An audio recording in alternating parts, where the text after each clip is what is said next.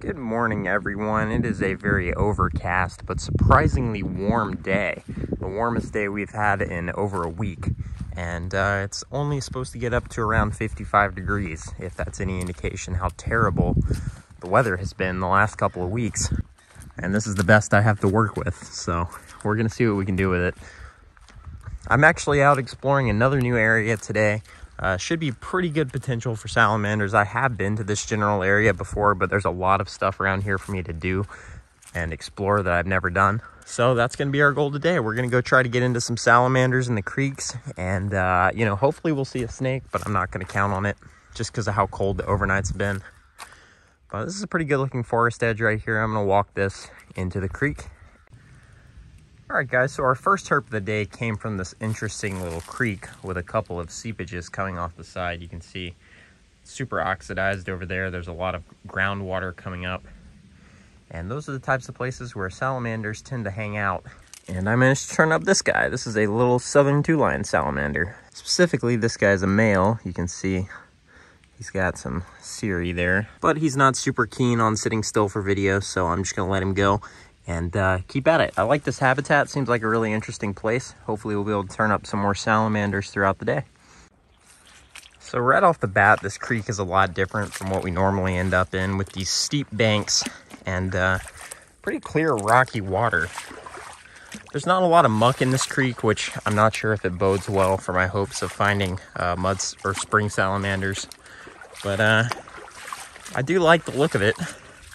And there's definitely some nice seepy areas, so we're gonna follow it for a little bit and see if we get into some good salamander habitat.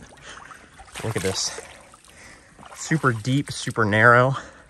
And I'm up to my knees now in this. Look at this. This is a super interesting creek.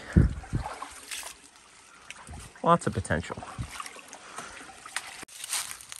Well, this first stop has been rather uneventful so far. I really do like this creek, but the few things I've found to flip haven't had much under them.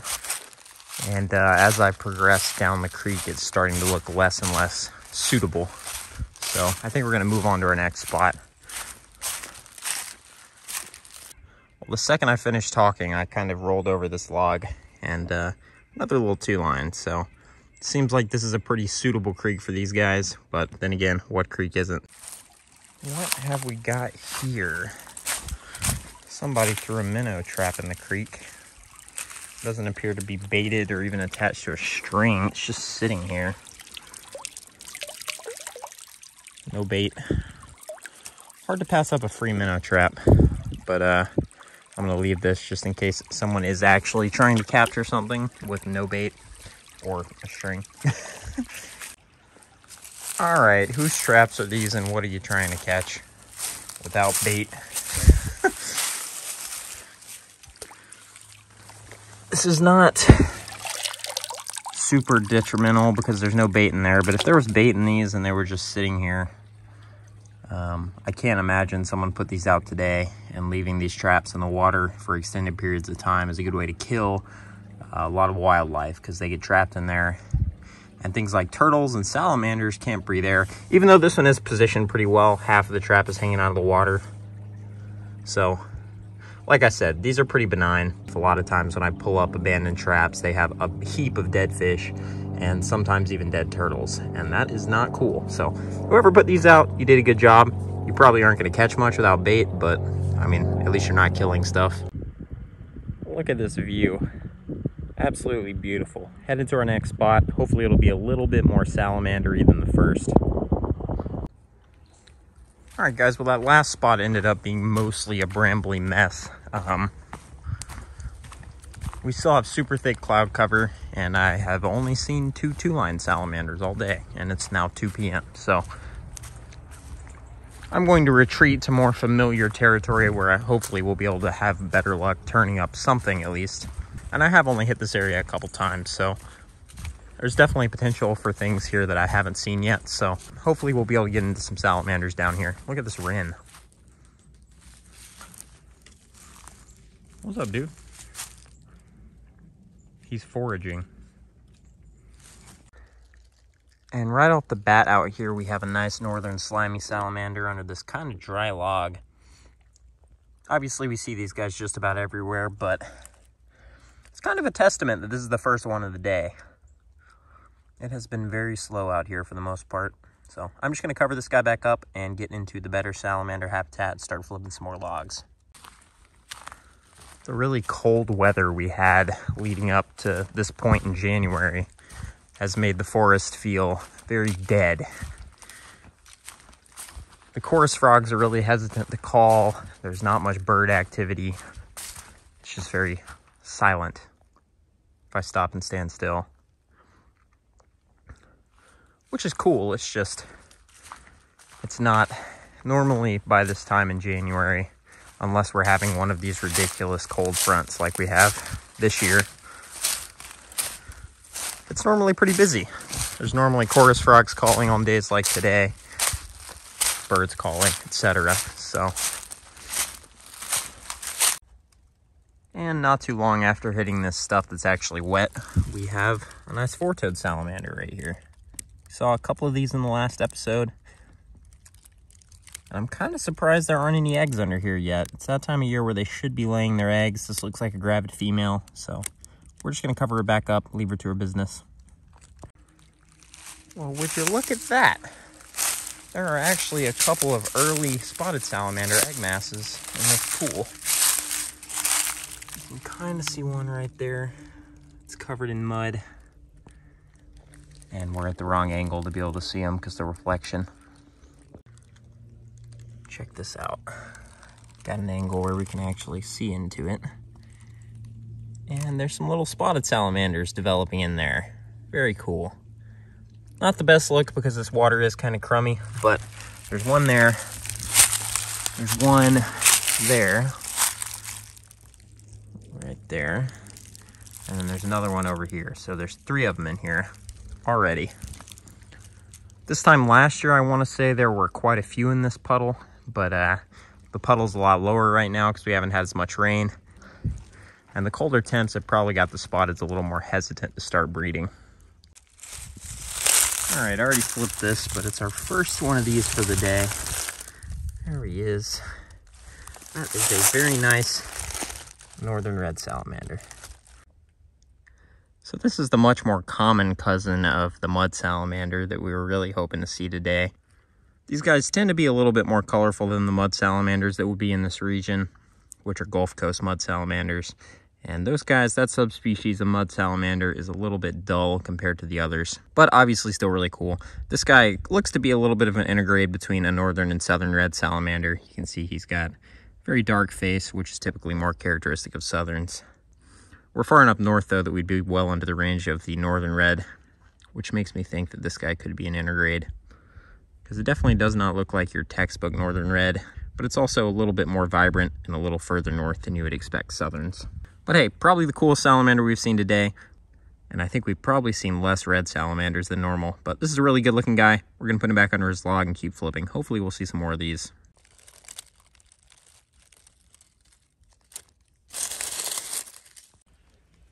Now this is something that makes sense that it's in this area, but I haven't seen one before. This is a little Hillis's dwarf salamander. These are one of our smallest salamanders, even smaller than the four-toed, and that is a full-grown adult. So here he is in all his grandeur. The only thing I can think of that could possibly be smaller than these is the patch-nosed salamander. I mean, I have seen plenty of these guys, and they don't get any bigger than this. This is average, if not above average, for the Hillis's dwarf salamander in the state of Georgia. One interesting thing about this guy is you can see where his tail almost broke off at one point and was healing back. So now he's just, now he's just got this weird little floppy tail. One more interesting thing about these guys I'd like to show you if he'll cooperate is they have a super yellow belly. There you go. You can see it while he's between my fingers right there. Hillis's dwarf salamander, one of the smallest salamanders in the United States. And a pretty good find. Definitely the best find of the day, if I had to pick one. Mostly because I haven't seen these guys here before, but I'm just going to let him go back into his log. Go on. There you go. Boop. They're really interesting in their movement because they don't just run like most salamanders. They have this kind of jerky movement where they'll move really fast and then stop. But yeah, we're going to poke around this a little bit more, see what else we can turn up. Here's another nice little four-toed salamander. This one's a little male.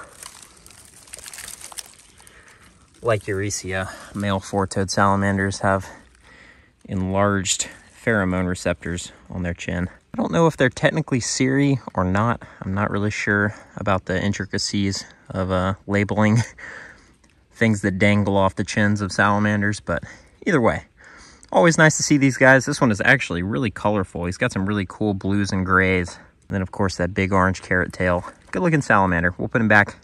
These guys seem to be pretty common in this little microhabitat, which is really cool to see. So, check this little guy out. That is a really yellow little four-toed. And it's a juvenile, so we really do not see a lot of juveniles during the daytime. Possible that's just how they look when they're sheltering and not active, but one of the weirder looking four-toads I've seen. We'll pull him out and get a better look. All right, there he is out in the open. He's a little bit more typical once we got him out from under the log and in some good light, but still very different looking than the other ones we've seen today. Never would have really guessed that four-toads would be the most common salamander of the day, but it's shaping up to be that way. Here's our first frog of the day. I just flipped this nice little green frog under this log. This is another area that could have wood frogs, so I got a little bit excited when I flipped them. But alas, it is just the common green frog. We'll put him back.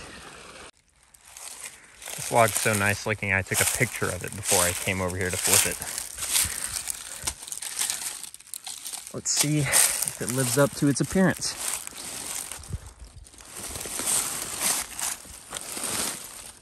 And it doesn't look like there's anything underneath it, as it would turn out. I just flipped, surprise, surprise, another four-toed.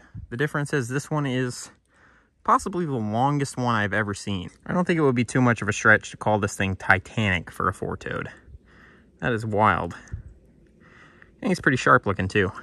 This looks like another male to me. You can see he's got some nice danglies and a very, very long tail. So yeah, I'm gonna put this giant guy back under his little log and keep working this habitat. It's just, I don't remember it looking this nice last time I was here. So maybe I didn't get into this stuff before. Maybe this is all new stuff. We'll see. I'm gonna hit this pretty hard though. I've only got about an hour or two of light left, so I'm gonna have to think about getting out of here relatively soon, but I'm gonna keep at it a bit longer. Check this big guy out. It's a nice northern slimy. This is a big, really good looking adult. Probably around 6 inches long. From the tip of his nose to the tip of his tail. But he's also got a regenerated tail. You can see the pattern kind of stops and it's a little bit more stubby there at the end. Don't go on my sleeve, dude. Yeah, that's how you can tell they're regenerated. It's not an even taper. The spots disappear right there too. Yeah, I'm gonna get this guy out of my sleeve before I get slimed and we'll put him back under his log. All right, dude. There you go. Ooh, look at all that slime coming off his tail.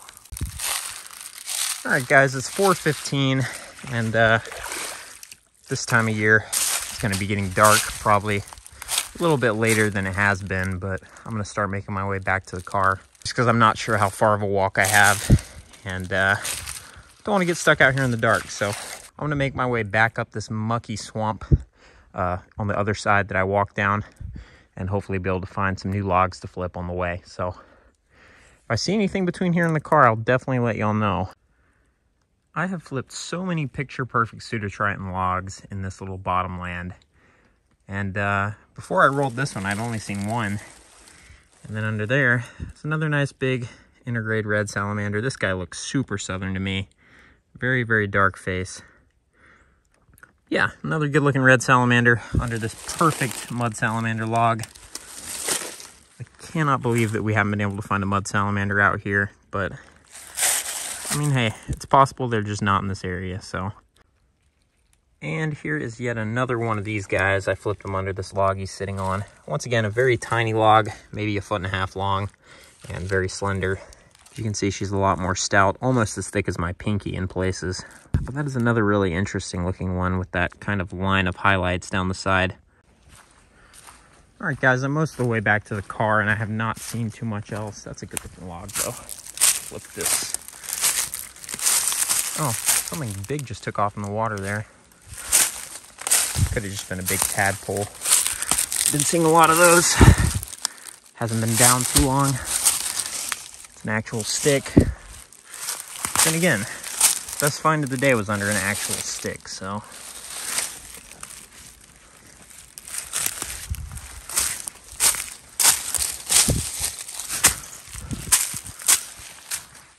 But yeah, most of the way back to the car, I had this really awesome thing happen where I went to flip a log and the log broke and my hand slipped.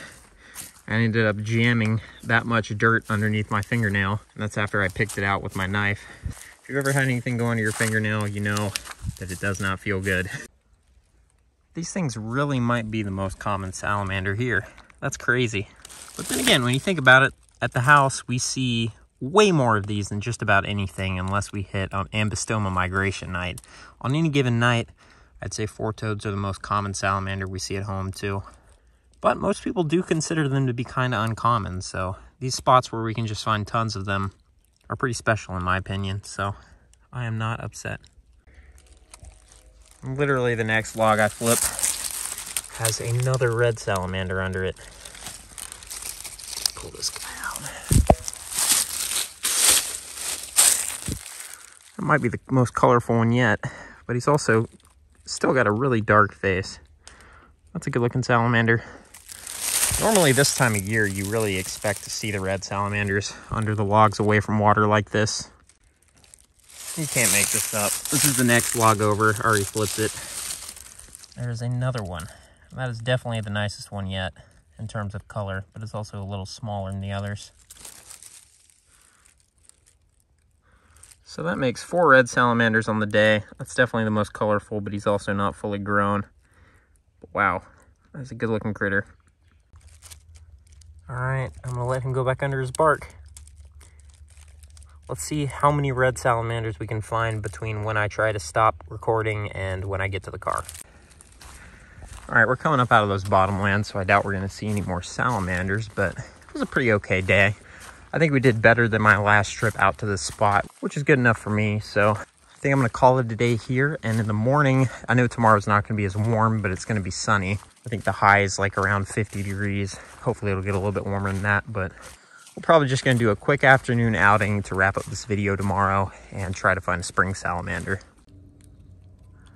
Well, everyone, this really unfortunate thing happened yesterday where I was on my way home and I was turning around and apparently the axle on my car, which I just got replaced a couple weeks ago because it was creaking, just snapped and I was unable to drive. So I spent the rest of the day on the side of the road waiting for a tow truck and someone to come pick me up. It was really not the best, but because of that, we can't go anywhere today because I don't have a car because it's at the mechanic. So we're gonna try to make the best of it. It's actually really nice out here today. The 10 is warm, it's nice and sunny, and it's about 52, 53 degrees. So it's not super warm, but it's definitely warm enough that there could be some stuff out. So we're gonna poke around here at the house and just try to wrap this video up. I know it's not best case scenario. It's better than not getting this video out this weekend, because after today, there's gonna be some pretty nasty weather coming in over the weekend, and I probably won't be able to get out again until Monday. So yeah, let's get to it. I know I got a decent amount of footage the other day, so just trying to see if there's anybody hanging out under 10 here today, and then we might go walk around by the creek a little bit. But this 10 it feels really good. It's nice and warm. I'm honestly kind of surprised I haven't seen anything yet. I hit a couple of the things closer to the house already, and they were nice and warm, but no snakes. Yo! Look at that! It's a snake under a rock in the winter. I don't know that I've ever been this stoked to see a worm snake, honestly. I cannot think of another time I've been this stoked to see a worm snake. Is this kind of like retribution for the worm snake after I put them in D tier a couple days ago? I'm sorry. I'm genuinely sorry. I have gained a newfound respect for the resilience of worm snakes in this moment. I have not seen a snake in Georgia since January 1st. And today is January 27th. So It has been one of the longest dry spells I've ever had in the state of Georgia. And I would definitely say this has been the longest dry spell I've had here since I was an adult and actually able to drive myself places. Look at that iridescence. And I will say, as the man who underrated these snakes a couple of days ago, they are underrated. They're super cool. The iridescence is amazing.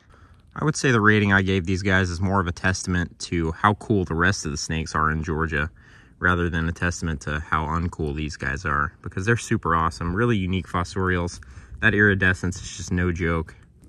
You could see when we flipped the rock there right before I grabbed him, he darted for a hole that went deeper underground. So this guy definitely has underground access under that rock, and I would bet that he came up to thermoregulate, because that rock is sitting in the sun over there. It was that one right there. And makes for a perfect place for him to sit there and warm up, getting ready for spring, which is actually only right around the corner. I know it doesn't feel like it because it's still late January, but really, normally we start getting spring-like weather around New Year's, and this year that did happen, but then it got cold again. But there are a lot of days like today, nice 55, 60-degree days coming up in the next week after we get over the hump that is Saturday's very, very cold air. So Saturday, it's supposed to get down to a wind chill of 2 degrees, apparently, here. I'm going to make sure this guy gets back under his rock, and I'm going to make sure I seal it well, get all the leaves back in place to keep the cold air out. But yeah, beautiful little eastern worm snake. I'm actually going to photograph this guy because, like I said, I'm not sure I've ever been this excited about a worm snake. So I'm going to get some photos real quick, and we'll let him go. All right, little guy. You may be D tier on YouTube, but you're S tier in my heart. What a little champion. Look at that tongue. All right, let's put him back. Maybe there will be some other stuff out. Last time I found a snake here at the house this winter, it was not the only thing we saw, if you'll recall. So we'll put him back and hit the rest of this stuff and see if there's anything else out. All right, big man. There you go. Like I said, we're gonna make sure to get all these leaves back up against the edge of the rock, because they help insulate, keep that cold air out from under there. Even though I'm sure he's got a hole where he'll go deeper down. But that was actually the first rock I flipped since I got out here, so we're gonna check the rest of these, see if there's anybody else hanging out. There we go. Our second yard snake of the year. And it's another fossorial. This is a little ringneck, as most of you probably know, but for those who don't, it's a southern ringneck. I'm gonna pull him out real quick and we'll get a better look.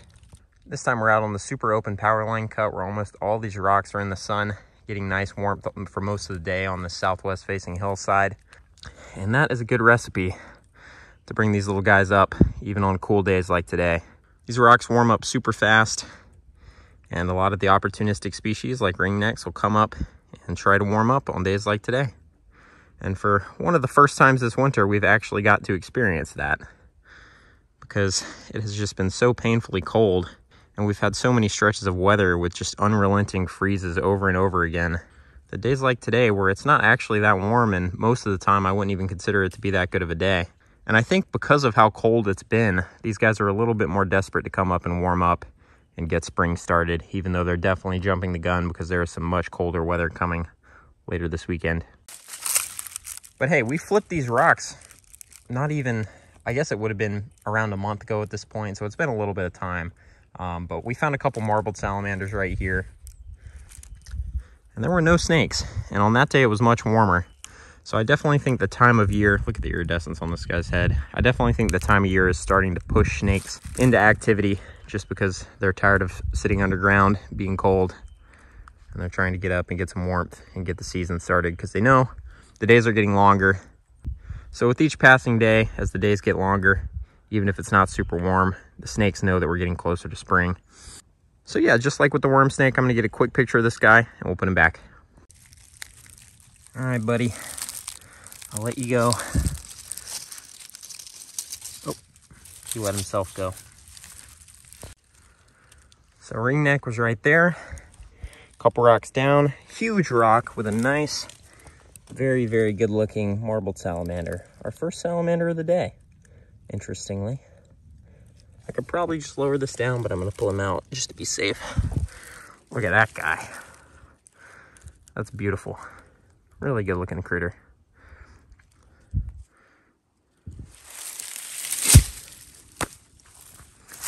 All right, dude, we'll put you back.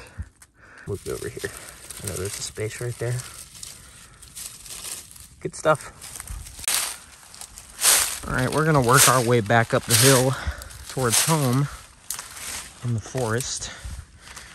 Try to flip some rocks. There's some up there that we can hit.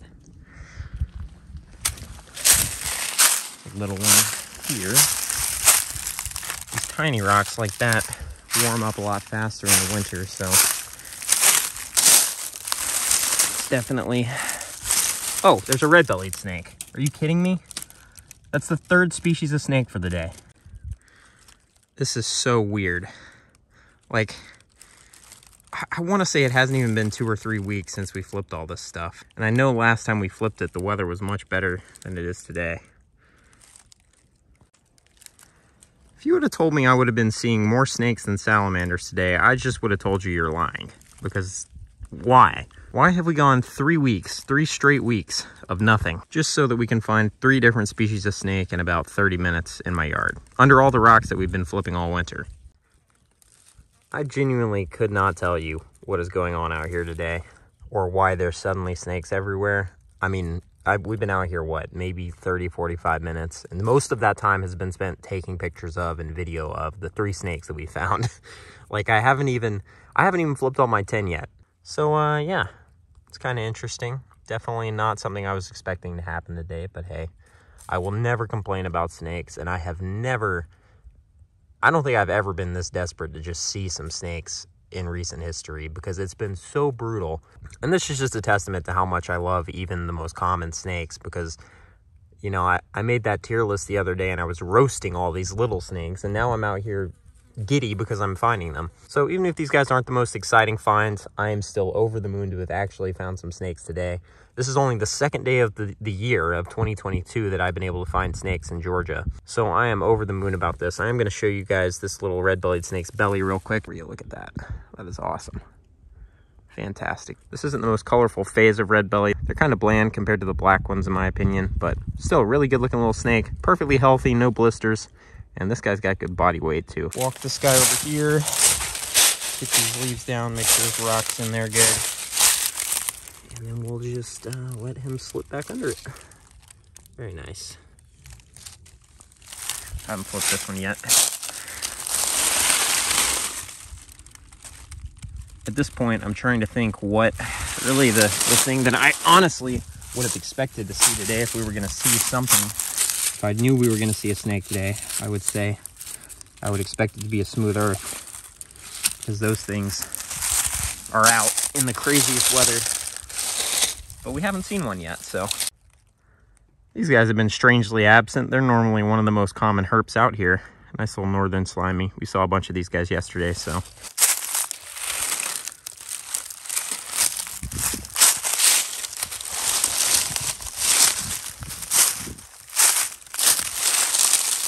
Oh, hello. What's up, big guy? Didn't see you there. A good looking adult green anole. How's it going, buddy? Look at him. He's very wary, but at the same time, very tolerant of my presence. This same lizard has probably dealt with me flipping his rock many times before. I believe this rock had 2 marbleds under it last time we flipped it, but there's only 1 here today. Looks like he's got a nice spot there, so we're just gonna lower this rock. Holy crap! Look at that little firecracker of a spotted salamander. Very nice. You can see he's in his little tunnel here under my board. That's really cool. All right, guys, I took a few photos of this really cool looking little juvenile spotted salamander. This guy has some incredible orange on his head. He's super cooperative, just sitting there for me. So we're gonna go put him back under his board. It's gotta be said, it brings me a great amount of satisfaction to see a little man of such high caliber using my cover. The fact that I could provide such an animal with shelter brings me great happiness. Go on. And there he goes, very slowly. And it wasn't in focus, so. Now that is cool. That is a eastern fence lizard out basking. My neighbor's dog's being really annoying. Check that out. These guys are one of the species that will adapt their color in response to their environment, not because they're trying to camouflage, but because a darker lizard warms up faster. So when their environment's cold, they will be dark, and when they're hot and their environment's hot, they will turn the normal gray coloration we see. But yeah, very cool. I'm gonna take a picture real quick. I was gonna flip this rock, but he's got a nice spot, so we're just gonna leave him right there.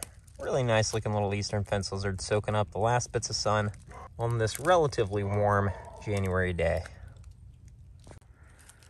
All right, this is gonna be our last flip for the day and for the video because light is fading and the rest of my stuff that I have to flip is going to be in the shade by now, so. This piece has not produced much since summertime, which is unfortunate because it was really good last summer. We found a lot of snakes under this, often more than one at a time. All right, well, I definitely can't complain about how today went. It's a beautiful afternoon, and we turned up some really cool stuff, especially considering how brutally slow it's been. So yeah, I'm gonna wrap this one up here. Thank you guys so much for watching. Hopefully y'all enjoyed. I'm glad we finally got some snakes in locally. And look forward to warmer weather and hopefully more snakes coming next week. Next week is going to be the first week of kind of spring-like weather we've gotten since the turn of the new year, or since New Year's Day at least. It was very nice on New Year's Day. And then after that, it's just been a very gradual downhill slope to the last week or so, which has been awful. But yeah, it'll be warming up after this cold front this weekend, hopefully. So I will see you guys on the flip side. Yep, that's the first blooming daffodil I have seen this year. Isn't that a thing of beauty? Even though they're not native, they are one of the biggest signs that spring is on its way, and they never fail to put a smile on my face, especially after a day of finally finding snakes after what has been a very brutal winter. So hopefully this is the beginning of the end of that, and we will have a long and productive spring heading our way. I'm gonna leave you guys with a look at this flower, and I will see you guys in the next episode. Thanks for watching.